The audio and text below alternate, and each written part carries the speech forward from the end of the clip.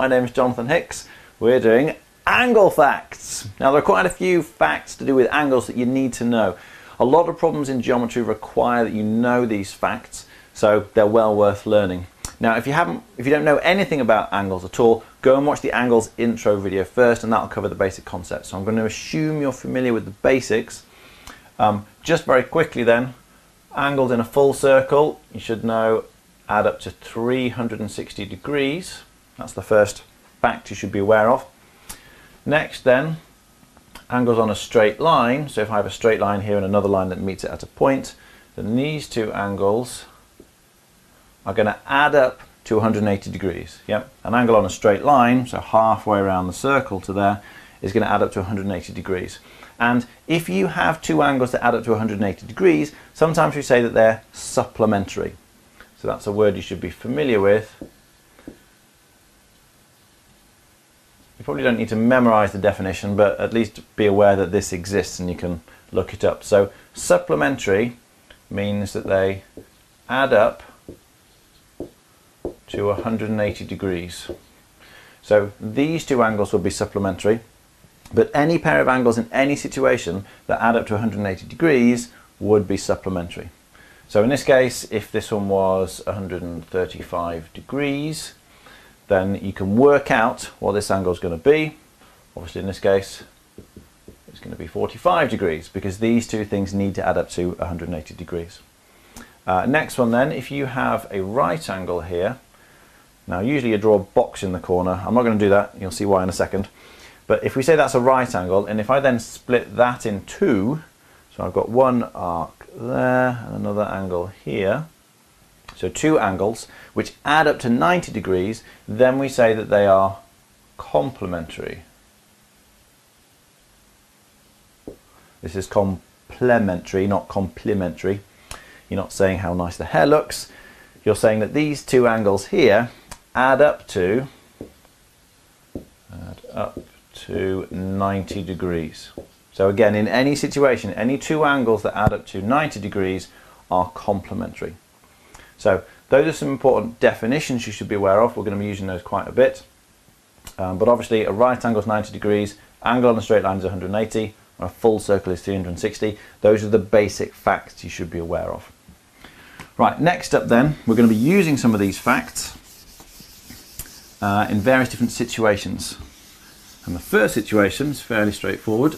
If you have two straight lines that cross, so one straight line and another straight line, then that forms some angles at the point where they cross. So we get one angle here, another one here, and then another angle on the top and the bottom. And these are said to be vertically opposite angles. As in, the ones that are opposite each other, whenever you have two straight lines that cross, are always the same. So these two angles have to be the same. Perhaps if we make those into double arcs so that you can see that clearly. So those two are the same, and those two would be the same as well. Obviously they're not all the same, but the opposite ones, as I say, they're called vertically opposite, are the same. Now there's a reason why they're the same, and it all has to do with this angles on a straight line adding up to 180 degrees. If you imagine if I cover up that bottom bit there, which is a bit tricky for me to do, these two angles here are on a straight line, so they're going to add up to 180 degrees. So whatever that one is, this is 180 degrees minus that one. Now if I also then look at that straight line there and these two angles, these have to add up to 180 degrees as well. So whatever I needed to add up to that one to make 180 degrees, i.e. that angle, has to be the same here, because those two have to add up to 180 degrees just like those two do, because they're both on straight lines. So for that reason, these two opposite ones have to be the same. You can do a similar argument with the ones at the side, but all you need to remember here is that angles that are opposite each other when two straight lines cross are always the same. Okay, so vertically opposite angles are equal. Let's write that down so you can see how it's spelt. It's vertically as in vertically straight up, opposite because they're across from one another, and those angles are equal. So that's quite an important fact to do with angles that you should be aware of. This situation where you have two lines that cross happens a lot, so be aware of that one. Okay, that's our first angle facts really. The next set of angle facts are all to do with parallel lines.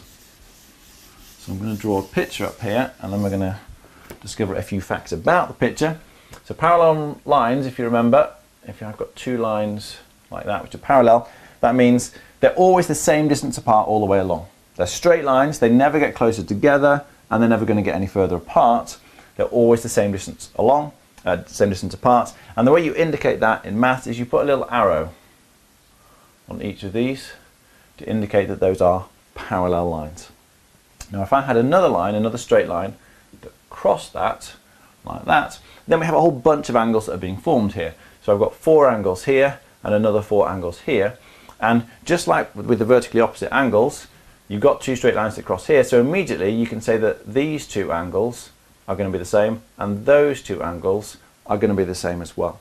You can do the same thing at the top there, but there are also, and this is the reason I've drawn this picture, various facts that link these 4 angles with these 4 angles. As it turns out, there aren't very many angles here at all, as in, if you know this one, you can work out all of the other angles. There's only actually 2 different types of angles that you're going to have in this situation. But let me explain the facts. These all have names, but I find it much easier to remember the pictures. So I'm going to show you a picture way of remembering this, a sort of letter shape to remember, and I'll give you the names as well. So firstly then, you have what are called corresponding angles. Corresponding. And corresponding angles always make what I think of as an F shape. So if I draw an F shape like this, the 2 bars of the F are the parallel lines, and then the 2 angles that sit underneath those bars are said to be corresponding angles. And corresponding angles are always the same. I should say that there are various different ways you can orient the F shape as well. So for example, you could turn it upside down and it still works fine. These 2 angles will be the same. Those are still corresponding angles. You could have it backwards, like that. Again, the 2 angles that sit underneath the bars will be the same. Or you could have it backwards and upside down, in which case those would be the 2 angles that would be the same. So it doesn't matter which way around it goes. I mean, effectively you can just sort of turn your head round and you'll see the F shape. But any angles that sit underneath the bars of an F shape like that, where the 2 bars on the F are the parallel lines, those will be corresponding angles, okay? And these angles are always equal. So corresponding angles are equal. So on the picture up here, can we find any F shapes? Well, if I sort of go over that, and that's there, hopefully you can see that makes an F shape, which means that this angle here and this angle here have to be the same. Okay, the next fact we need, the next type of angles are called alternate angles. And again, alternate angles are always going to be the same, but the shape that I remember of this one is a Z shape, or in the States they might call it a Z shape, but it looks like that. So the 2 angles that sit in the crux of the arms of the Z are going to be the same. They're said to be alternate angles. Again, you can flip it around, so you can have a backwards Z shape, which looks more like an S shape, like that. Those 2 angles are going to be the same. You can also have a funny sort of stretched out one. If you take the 2 arms and pull them, then you're going to have something that looks like that. And again, these 2 angles are alternate, they're the same. And you can flip that round and do it that way. So those 2 angles will be the same. So these are all the different configurations, but alternate angles are also equal. On the picture up there then, if I were to start up here, this one's fairly clear to see. So if I do a wavy line there, and a wavy line here, and a wavy line there, you can see there's a Z shape there. So these 2 angles, that one, if I do a double arc, and that one will be the same.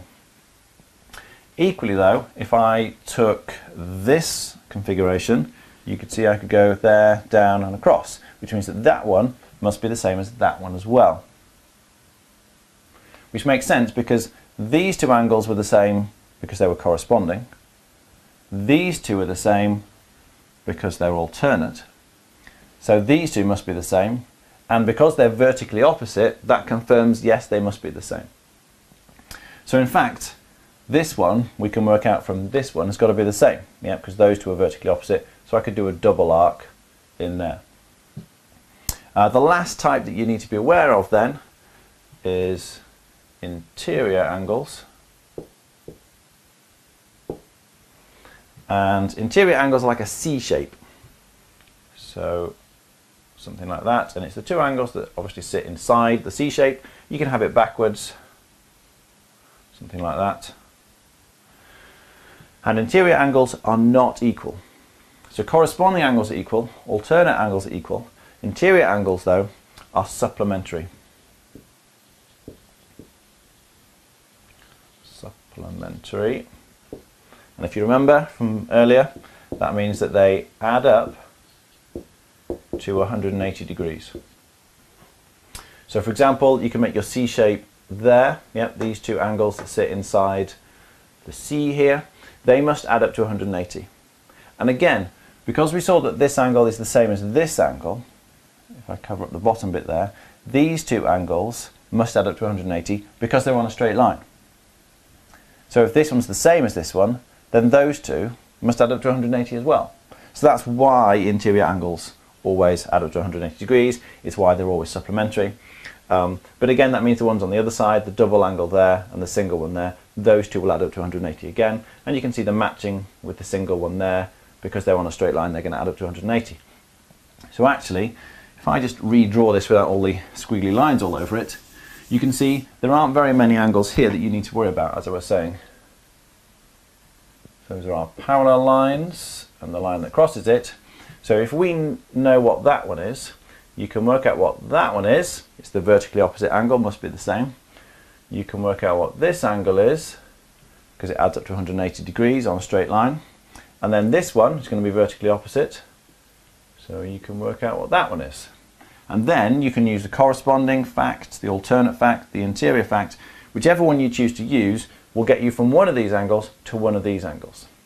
So for example, if you use the alternate angle fact in the Z shape, that means that this one, you have a Z there, so that one inside and that one inside have got to be the same, which means that this one is vertically opposite, so that's got to be the same.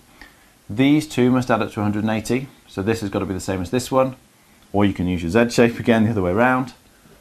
So that's going to be the double arc, and again vertically opposite, that's going to be the double arc as well.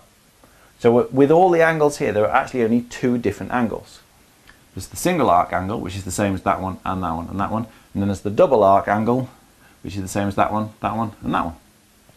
And as I say, once you figured out what one of them is, if I tell you this angle was 45 degrees, for example, you could work out all the other angles fairly quickly with these facts. So these three situations, the corresponding angles, alternate angles and interior angles, which I remember with the different shapes. I don't tend to remember the names too much, so don't worry about that. If you know the shapes, you can work out which angles are the same, and then you can solve the problems. So just remember that F shapes give you equal angles, so do Z shapes, but C shapes give you supplementary angles. They add up to 180 degrees. But this only applies for parallel lines. If you don't have this situation with the two parallel lines and the lines that cross it, then you can't be making the shapes anywhere else. It only works if you've got parallel lines. Parallel lines do crop up quite a lot though in various shapes. I mean, if you've got a parallelogram, the lines are parallel, or a rectangle, again you've got the parallel lines. There are lots of situations where you will find these parallel lines appearing. So they do tend to be quite useful. And those are the main facts you should be aware of, as well as the vertically opposite angles being equal thing. I'm going to do another video which I show you how to use these facts to solve problems, but those are the main ones you should be aware of.